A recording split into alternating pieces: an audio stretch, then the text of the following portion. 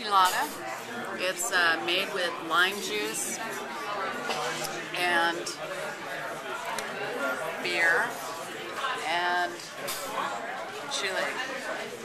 And it's topped with a little salt.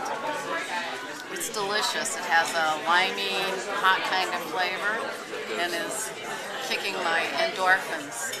And right here I have a mole chicken enchilada, and it is, well, as you can see, it's being eaten. It's delicious.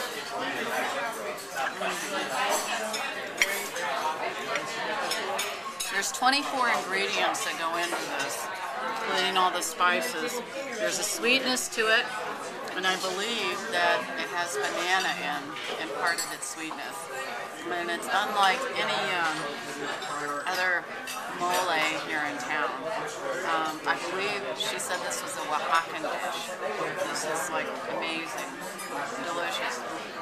What are you having, Doug? I'm having standard huevos rancheros, and I ordered it with green chili, and it's very hot, and it has a lot of subtle spices.